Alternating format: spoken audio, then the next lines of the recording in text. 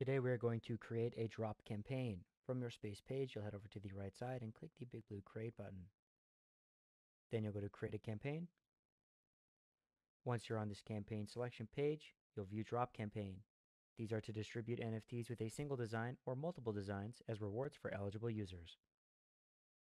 After you click into create a drop campaign, you'll see we have three tabs: the campaign info tab, the NFT info tab, and the who is eligible tab.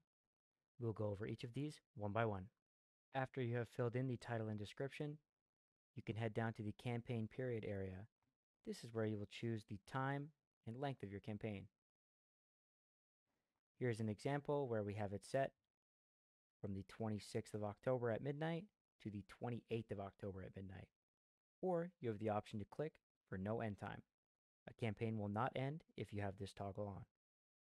Below that, we have the permissions. This is whether you'll have a public or private campaign. A public campaign will appear on the campaigns page and space page, whereas a private campaign can only be accessed through the specified link. Now onto the NFT info page. This is where you'll choose the name, the NFT contract, the attributes, and the media file. You can see here an example of a quick and easy name for an NFT that may involve Uniswap trading. Below that, you'll select the contract that you have created. If you'd like to learn how to create an NFT contract, please view our other tutorial video on that. Below, we'll select a contract, and then if you need to add any keys or values, you can add those here. On the who is eligible page, you'll see we have the options for open to all, choosing the minting cap, as well as the credential input. If you were to toggle open to all, this would remove the option for a credential, and any user would be able to participate in this NFT without any task requirement. The minting cap tab is where you would choose the minting cap if you'd like to have an overall limit amount allocated for the campaign. This would mean if this is blank, there is no limit. If we wrote 10, only 10 NFTs can be minted on this campaign, regardless of the users.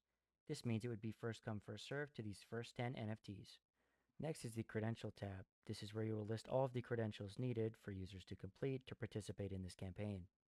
Choosing a credential in the credential tab means that this singular credential will get one entry.